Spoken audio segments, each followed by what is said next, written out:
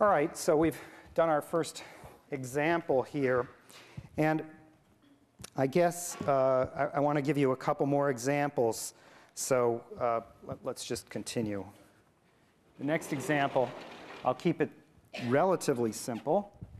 So we have example 2, which is going to be the function x squared plus y squared is equal to 1. Well, that's not really a function.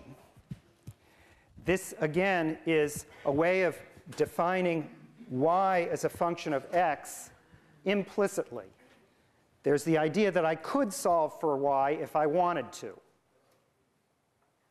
And indeed, let's do that. So if you solve for y here, what happens is you get y squared is equal to 1 minus x squared, and y is equal to plus or minus square root of 1 minus x squared. So this, if you like, is the implicit definition, and here is the explicit function y as a function of x.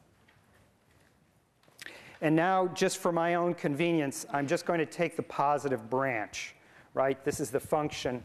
Let's just draw it right above here, right? It's really a circle in disguise, and I'm just going to take the top part of the circle. So we'll take that top hump here. All right, so that means I'm erasing this minus sign. I'm just taking the positive branch.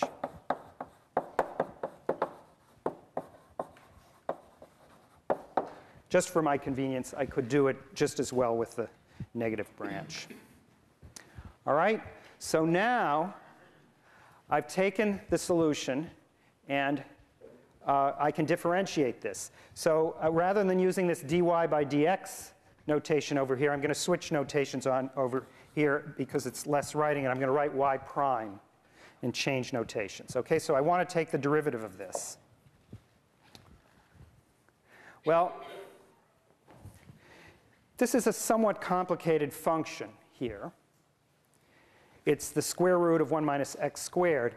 And the right way always to look at functions like this is to rewrite them using the fractional power notation. All right? That's the first step in computing a derivative of a square root. And then the second step here is what? Somebody want to tell me? What? Chain rule. Yeah, that's good. Chain rule, that's it. So we have two things. We start with one, and then we do something else to it. So whenever we do two things to something, we need to apply the chain rule. So 1 minus x squared, square root.